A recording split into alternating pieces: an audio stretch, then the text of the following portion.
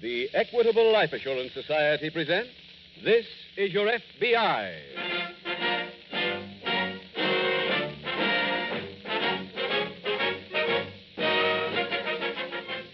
This is Your FBI, the official broadcast from the files of the Federal Bureau of Investigation. Presented as a public service by the Equitable Life Assurance Society of the United States and the Equitable Society's representative in your community.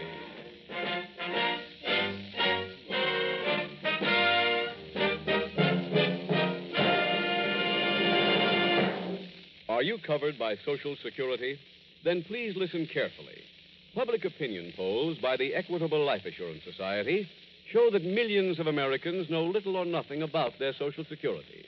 Yes, according to these Equitable Society surveys, you may be failing to safeguard rights worth thousands of dollars. Therefore, as a public service, the Equitable Life Assurance Society will devote this program's entire middle commercial, due in just 14 minutes, to information on Social Security. Information that may mean money in your pocket.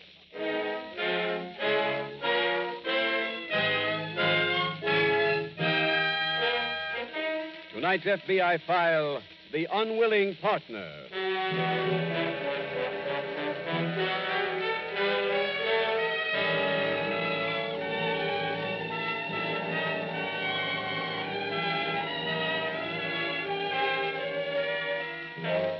J. Edgar Hoover, director of the Federal Bureau of Investigation, today made available the latest figures on America's current crime wave.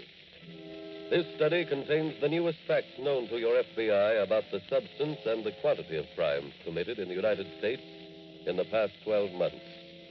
The truly shocking news about the war against crime is that instead of progress, it must be reported more persons were arrested in the past year than in any other year on record. The arrests of men increased 14%, and the arrests of women rose almost 10%. Nowhere in the land is there a community which does not know crime, and in very few places is any ground being gained in the constant battle against our army of criminals. A battle which must be won, and won soon, unless we wish to leave the generations which follow a heritage of lawlessness.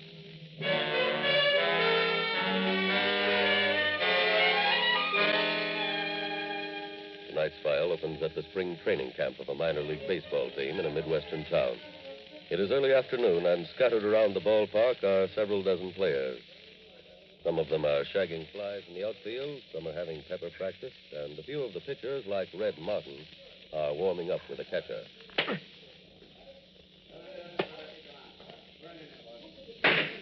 Take it easy, Red. Still 3 weeks to opening day. I know. I just felt like cutting loose. You don't have to prove anything. Just get in shape and you'll work the opener. Okay. Quit in a little while. Take a shower. Thanks. Just a couple more, huh, Charlie?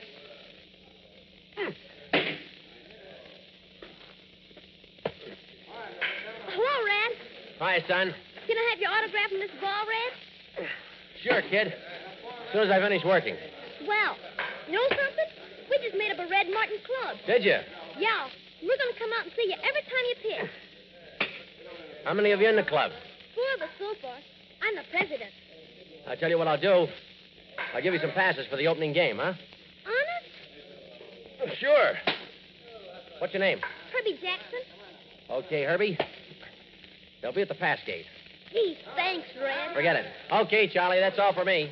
See you later, Herbie. I'm going to take a shower. Okay.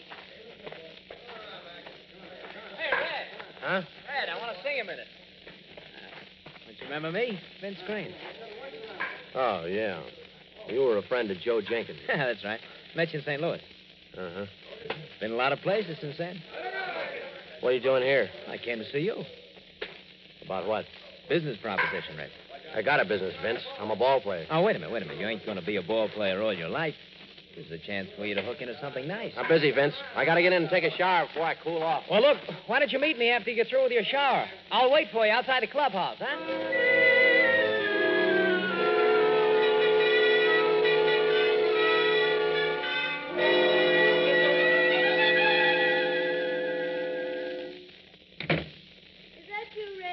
Mm-hmm. Well, where have you been this long? At the ballpark. Until 7 o'clock? Yeah. Red, you knew I was going to have dinner ready early. Honey, I'm sorry. I met some guy who wanted to talk to me. That's why I'm late. Oh. Well, who was he? A guy named Vince Green. Do I know him? No. He was a friend of Joe Jenkins. I met him when I used to room with Joe. Oh. Whenever the ball club got to Joe's hometown, this guy used to throw a party for us. Mm-hmm. Oh, what's he doing here? Now he wants to go in business with me. What kind of a business? Used car lot, using my name on it. What do you put up? Nothing. What do you get out of it? Well, he wants to give me 25% of the business. Well, that sounds wonderful, honey. I told him I wasn't interested. What? I turned the deal down. Are you out of your mind? I don't like it. Well, why not? Helen, why should he cut me in like that? Because you're a big name in this town, that's why. This is a good move on his part. And it would be a good move for you. I don't know. Well, I do.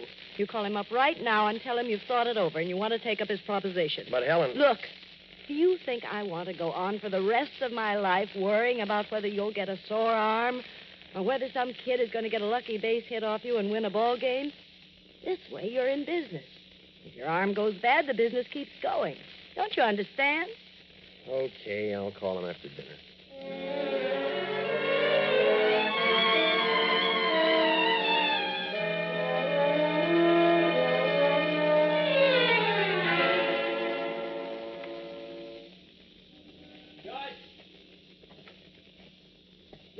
I'm here in the shack, Vince.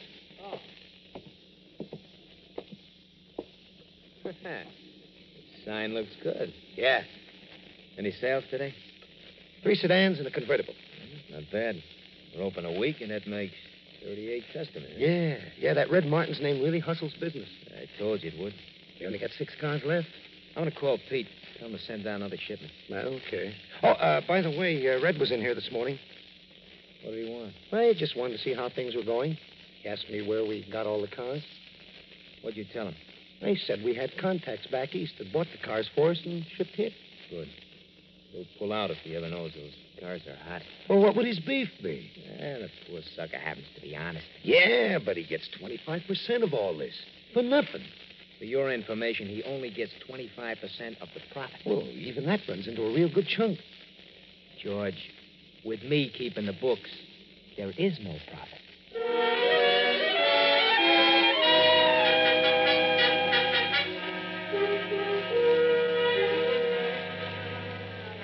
In a nearby city, a combination warehouse and garage is on fire. It is a 3-alarm blaze.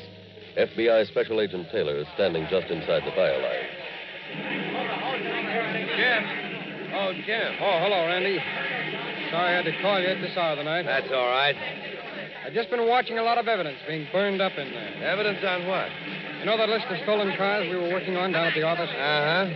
Well, when this fire broke out, the fireman went into this garage and discovered a secret wall in the back. That's where the fire started. I see. Part of the wall worked on an electric switch. When you pressed a certain button, that part of the wall swung out and you could drive a car through. Into a concealed part of the garage? That's it. That's where they used to fix up the stolen cars and paint them. Matter of fact, it was the paint that made this blaze spread so fast. How'd you find all that out, Jim? Well, when the firemen first discovered the secret wall, they found a car back there and drove it out. That's it, parked down there, down the street. The gray convertible? Yeah, that's right. I guess the gang didn't have time to change the motor number on it because it hadn't been filed off as yet. It's one of the cars on our list? That's right. Has anybody been caught, Jim? Any of the people from the garage, I mean? Yeah, the night manager is down at headquarters now. And there was a body found, but so far it's been unidentified. I see. You know, Randy, this could be the break we've been looking for in this used car ring. I know. Well, we'll know more as soon as we can examine this place. How soon do you think that'll be? About an hour from what the fire chief told me.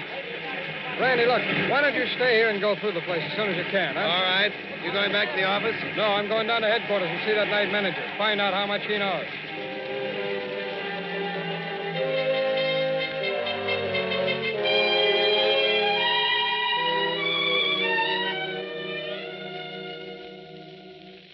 You home, Red? In the living room. Well, I didn't see any lights on. Well, why are you sitting here in the dark? I've been thinking. Well, suppose you try thinking with the lights on. Okay. What's the matter with you? When I got home here this afternoon, there was a letter for me. Who from? Joe Jenkins. What do you want? I wrote to him about this new partner of mine. Vince Green. Well? Joe says in his letter that Green is no good. That he once tried to get Joe to throw a ball game for him so he could win a bet. Joe never reported it because he couldn't prove it. Oh, well, honey, that might be just a story. You know the way Joe used to make up things. No, it ain't a story. Joe also says he checked on Green after that. Found he was mixed up in a lot of rackets. Oh. I told you I never liked this deal, Helen. Right from the very beginning. Now I'm going to get out of it. Red, wait. Find more out about him first. Oh, I know enough right now. But what about the money you're making? Helen, for all we know, those cars may even be stolen. I don't want that kind of money. But, Red... I'm going down to see Green and call off this whole deal.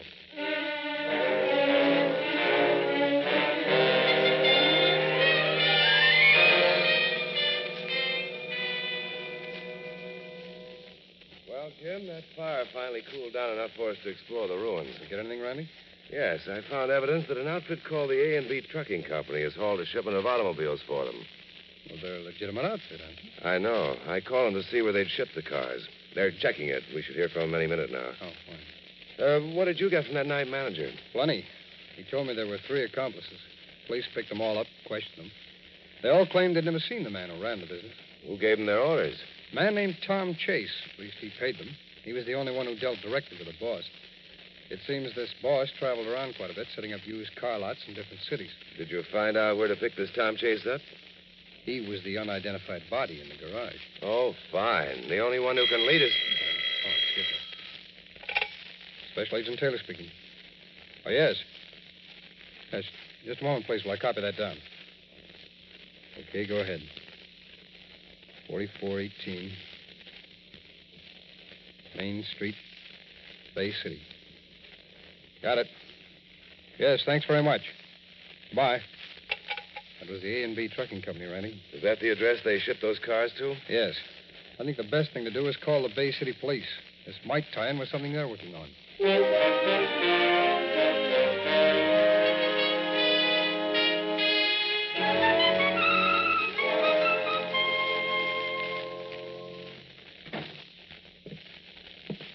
George, I got some bad news. What? The garage burned down last night. The whole thing? Yeah. Tommy burned to death, and the others got nailed by the cops. Hey, that ain't good. This could be real trouble, especially if anybody talks. Well, they don't know much. They know enough to make it hot. What are we going to do? Low. What? Leave this? This is a gold mine. There'll be others.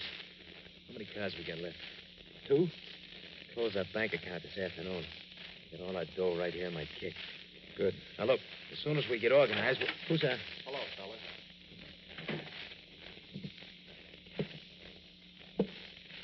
Hiya, Red. What brings you around? I had to see you right away. Well, what about? I got a letter from Joe Jenkins this afternoon. Oh. How is Joe? He told me some things about you. Things I didn't like. What is this? He said you tried to get him to throw a ball game once, Vince. That you're a racket guy. Joe said that about me? Yeah. I don't want to be mixed up with anyone like that. You want to quit, is that it? Yeah. Okay. We quit. You mean it?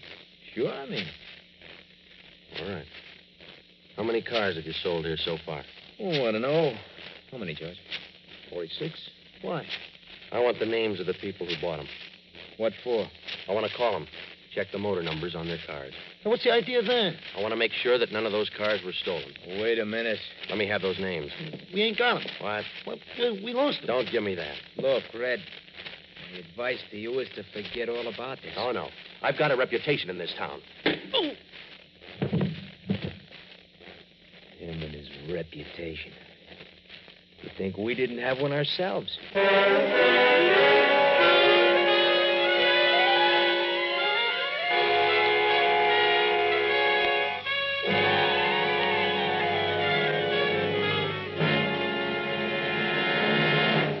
We will return in just a moment to tonight's file, which shows how your FBI provides national security. Now, a word about Social Security. Mr. Williams, I understand you have a question. Well, yes, Mr. Keating, I have. When I get to be 65 and start collecting Social Security benefits, can I take a part-time job? I'd be pretty well fixed if I could do that. Probably not, Mr. Williams. If you worked in covered employment and earned more than $14.99 per month, you wouldn't get anything from Social Security. Before you make any further plans, get in touch with your Equitable Society representative. Ask him about the Equitable Society's three-step service on Social Security. The first step is full information, the answers to how Social Security applies to you personally. I see. What's the second step? An immediate checkup on your position under Social Security to make sure all the money you've paid in is properly credited to your account. Your Equitable Society representative will supply you with a special form approved by the Social Security Administration and will show you what to do with it. This checkup makes possible the last step in this service offered by the Equitable Life Assurance Society. What is that? After you've found out where you stand in Social Security, your Equitable Society representative will show you how a comparatively modest investment in life insurance will build Social Security into full security. He'll show you how life insurance and Social Security, working as a team, can give you and your family a future free from money worries. There's no charge for this service, no obligation whatsoever. So see your Equitable Society representative immediately. Or write care of this station to the Equitable Life Assurance Society. That's EQUI TABLE. The Equitable Life Assurance Society of the United States.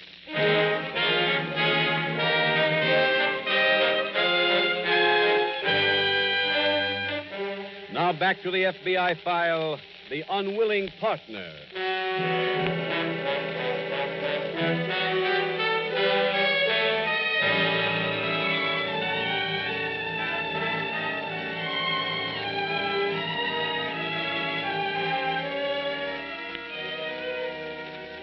You rarely see an item in your newspaper or hear a story on a radio newscast about a stolen automobile. Because the value of any single car is not likely to be large enough to make it newsworthy.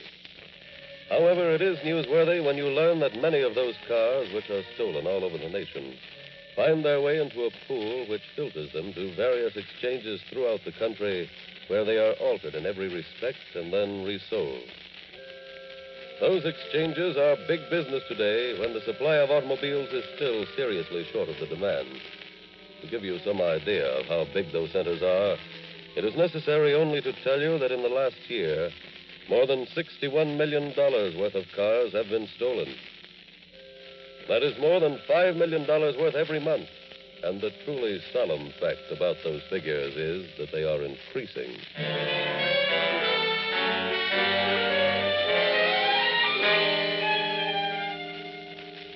Tonight's file continues at the local FBI field office. Randy, I've just come in to see the boss. About this used car ring? Yes, I told him what had happened so far, and he agreed that we might be getting pretty close to the core of it. He said that we were to work on this case exclusively for the next few days. Well, that's fine. Oh, excuse me. Special Agent Taylor. Oh, yes, Chief. You have? Hmm. Closed down, huh? Yeah, I remember him. Oh, I see. All right, thanks, Chief. Yes. Yes, we will. Yeah. Why? That was the chief of police down at Bay City, Randy. Did he check that used car lot already? Yes, it was being run by 3 men. One of them, who seemed to be the boss, was Vince Green. I know Green, Jim. He could be the boss of that whole operation. Yeah. The second one was a George Damon, and the third man was the one in whose name the lot was operated. Red Martin, a ball player. Red Martin. Mm-hmm. I saw him pitch a 2-hitter a couple of years ago, Jim. I met him after the game. No? He didn't seem to be the kind who'd get mixed up in this sort of racket. Well, the lot was deserted when the chief checked. There were no cars there, and everybody had vanished. Did he know where they all lived? Yes, Green and Damon lived at a hotel. They'd already checked out. Green had also withdrawn all his money from the Bay City Bank. How about Red Martin? Well, his wife claims that she hadn't seen him since early evening.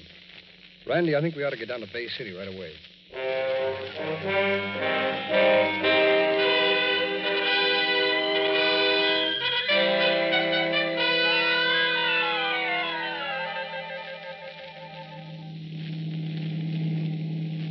This is pretty good heat. Glad we didn't sell it.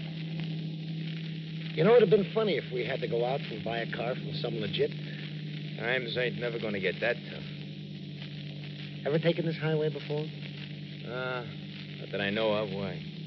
Whenever I ride on it, it makes me feel kind of funny. What for? Remember Chick Patterson?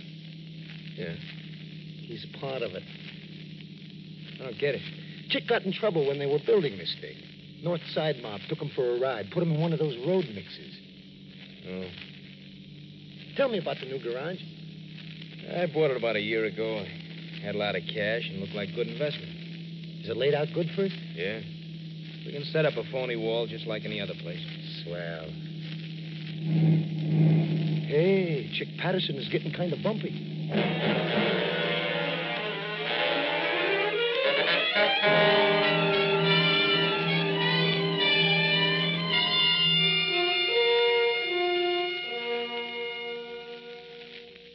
Oh, Jim, Mrs. Red Martin is outside. Oh, fine, Randy. Ask her to come in, will you? Surely. Please come in. Thank you. This is Special Agent Taylor, Mrs. Martin. Well, how do you do, Mr. Taylor? Hello, Mrs. Martin. Won't you sit down, please? Thank you. Jim, I'm going in to talk with the chief of police. Right, Randy. See you later. Mr. Taylor, have you heard anything about my husband? No, not yet. We've got an alarm out on his car, and that's about all we can do at the moment. You're sure you have no idea where he is? No. No, but I'm certain he's not hiding from the police. He's looking for those two men. Well, Mrs. Martin, tell me, what made him go into a deal like this in the first place? Well, I'm afraid I made him do it. I wanted things he couldn't afford to buy me anymore. And I saw this chance to get some money, so I made him take it. I see. You said over the telephone before that he decided last night that he didn't want to be in business with them any longer. Yes, that's right, Mr. Taylor. He got a letter from a man who used to be his roommate. The letter said that Vince Green was a crook. And your husband told you that he was going down to the used car lot and break up the partnership. That's right. Mr. Taylor, Red is an honest man. Oh, he may not be young anymore, and he may not be able to pitch as good, but he's still dead honest. Mrs. Martin, he didn't phone you or get in touch with you in any way after he left the house, did he? No, he didn't. Pardon me, Jim, but we may have a break. About my husband? What is it, Randy? A youngster at one of the city schools went to his teacher and told her that he saw Red Martin last night at the used car lot. I told you he went there. Where's the youngster now? He's on his way over here. Oh, good. Well, Mrs. Martin. Yes? You may go home now, and as soon as we have anything, we'll call you.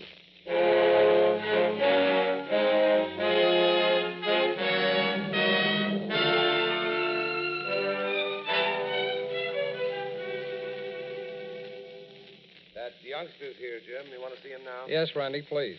All right, Herbie, come on in. Jim, this is Herbie Jackson. Hello, Herbie. My name is Jim Taylor. Hello, Mr. Taylor. Herbie, I understand that you saw Mr. Martin last night. Yeah. I'm president of the Red Martin Fan Club. Oh? And I went over to get his autograph for a new member. I see. What time was that, Herbie? It was right after my dinner. About 8:30. I see. And he was there when you got to the lot. Yes, sir. He was on the floor, hurt. What? He was hurt bad. How do you know that, Herbie? His head was bleeding. Was he conscious? Oh, yes. He spoke to me. What did he say, Herbie? He told me he got beaten up by his partners. Did he tell you where he was going? Yes. He was going after his partners. He wanted to catch them. And he said he knew where they went.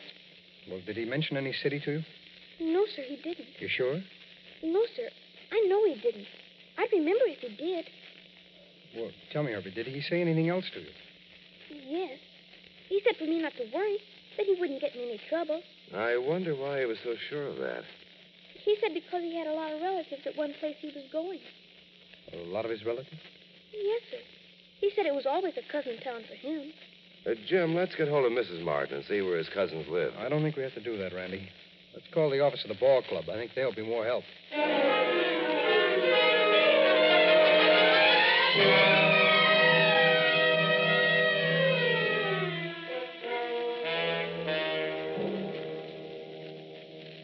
Vince, this is a real good layout. Yeah. We got room for 2 paint shops here. We can turn out a car every day. I talked to some boys from the east this morning. Oh? They said if we paid cash, we can have as many hots as we want. How much cash? Yard and a half a car. Delivered? Yeah. Well, that ain't bad. Oh, it should be a big help, Huh? That should give you enough to open up another lot. Ah, look who's here. Honest Red. That's right. What are you doing here? What do you think? How'd you know we were here? You got a call last night at the shack, just after I came to. It was one of your stooges. He said he was expecting you up here to a garage. Took me a little time to find the right one. You're a sucker for punishment, ain't you? What do you mean? Coming back for another treatment? I came to get the money you stole from my friends. That ain't what you're going to get. George, let's continue this in the back room, huh? We'll talk right here. I got a gun here, chum. Let's do it our way. No, let's do it our way. Huh? Drop that gun. Go on. Jim. Come on, you two. Who are you? For your arrest. Oh, no, wait a minute. The FBI. You better get home and get some rest, Red. The whole town will be out to see you pitch that opening game. Everybody except those two. I got a hunch they're going to be tied up elsewhere.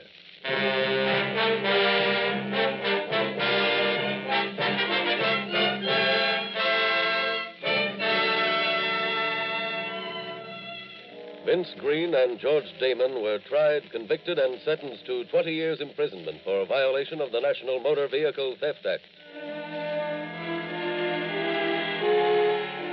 The word cousins is a baseball expression meaning an opponent who is easy to defeat.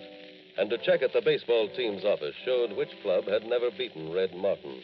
On the same phone call, Special Agent Taylor learned the name of the hotel at which the ball club stopped when they visited that city. It proved a simple matter to learn that Martin had checked in at the hotel and to trail him until he led the two agents to the men who had attacked him. Men who were engaged in operating a stolen car ring and a string of used car lots.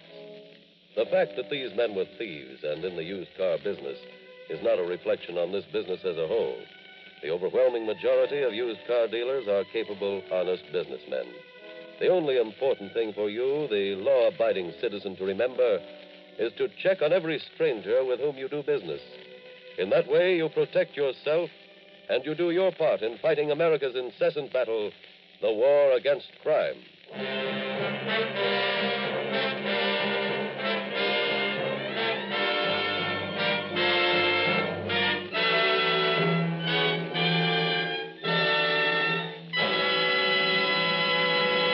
In just a moment, we will tell you about next week's exciting case from the files of your FBI. Now, a quick review of the special three-point Social Security service offered by your Equitable Society representative. First, he gives you a clear picture of what Social Security can accomplish for you. Second, your Equitable Society representative supplies you with a special form approved by the Social Security Administration for checking up on your position. Third, he shows you how easy it is to build Social Security into full security. Take advantage of the special service offered without charge by your Equitable representative and the Equitable Life Assurance Society of the United States.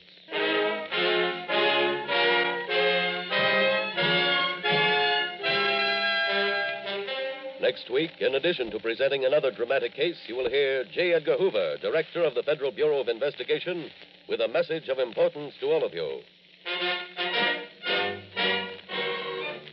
The incidents used in tonight's Equitable Life Assurance Society's broadcast are adapted from the files of the Federal Bureau of Investigation. However, all names used are fictitious, and any similarity thereof to the names of persons living or dead is accidental. Tonight, the music was composed and conducted by Frederick Steiner. The author was Jerry Lewis. Your narrator was William Woodson, and Special Agent Taylor was played by Stacey Harris. This Is Your FBI is a Jerry Devine production. This is Larry Keating speaking for the Equitable Life Assurance Society of the United States and the Equitable Society's representative in your community, and inviting you to tune in again next week at the same time when the Equitable Life Assurance Society will bring you another thrilling story from the files of the Federal Bureau of Investigation. The Runaway Racketeers on This Is Your FBI. This is ABC, the American Broadcasting Company.